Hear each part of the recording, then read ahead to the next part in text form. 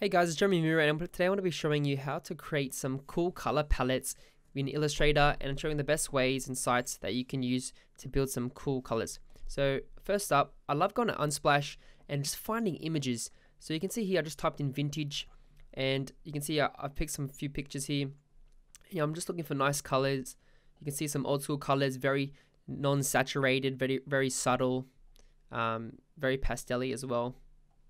Pretty much neutral colors.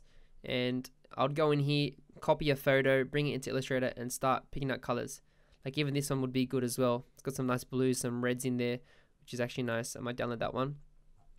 You can even type in, whatever you want. You can type in color as well and pick some colors from here. And what I'll do, I'll go into Illustrator. I'll just lock this. And what I'll do is I'll clear my swatches panel. So I'm going to go to my swatches panel, click the drop down menu and go select all unused. And what I'll do is just bin that. Get rid of it. And then I'm going to get my eyedropper tool. So if you press I, or on the left hand side you can see it here, you got your eyedropper tool.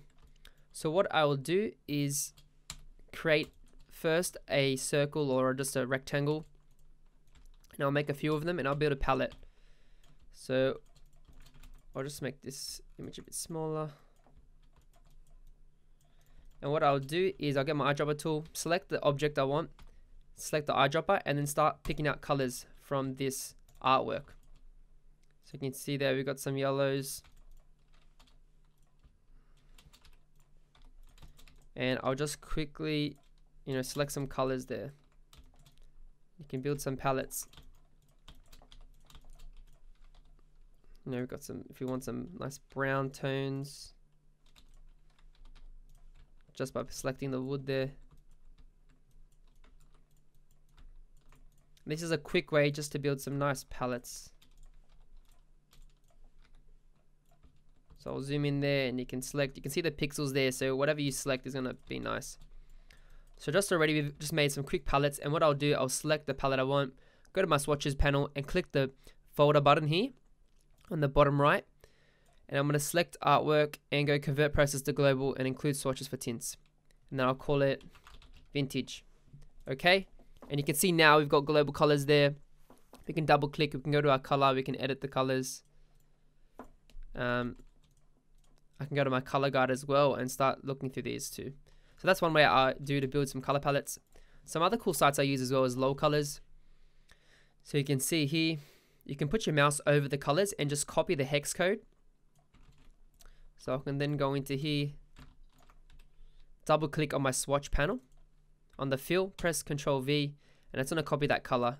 And now I have this new color. And what I can do, I can just add it in like that. Boom. And now we've just got this color that we can edit and do whatever we want. Another cool trick as well is just what you do, you just screenshot this. I use a program called Push. So I can just select my screen. If you're on a Mac, you can do it too. I'll just copy that and then put it into Illustrator for a quick way to do it.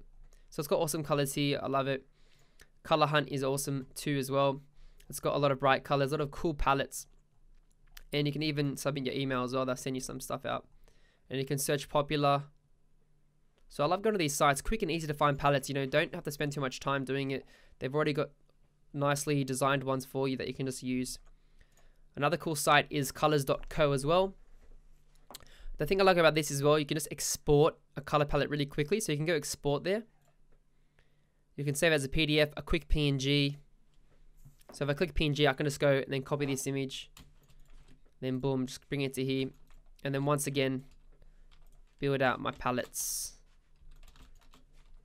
And then I'll save these colors into a group.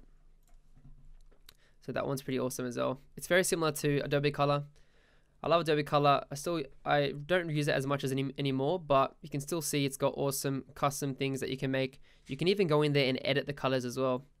So if you click edit, you can actually move around the color wheel, or even edit the CMYK or the RGB of it.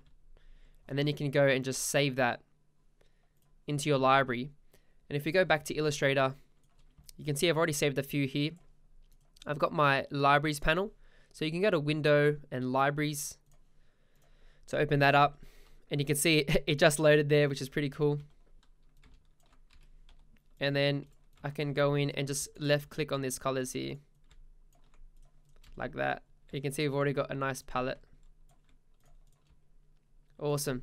So that's why Adobe Color is cool, because it syncs with all your programs, even Photoshop as well, Adobe Bridge and Illustrator. So it's really handy, and I love using that as well. You can also like share your links and collaborate with other people as well. And also you can rename your library too, which is pretty handy. Another one is colorfully.nofetch.com. I don't know how to found this one. It's pretty handy. You can press spacebar and it gives you some nice colors. And then I guess you can see the last ones you've made it there, which is pretty cool. I think that's kind of fun.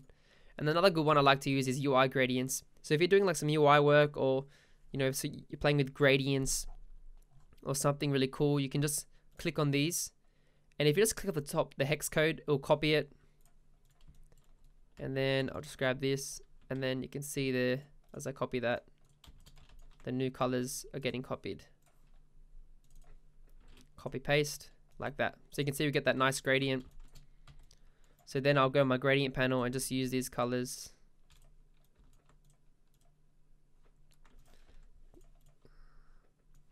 Drag that in.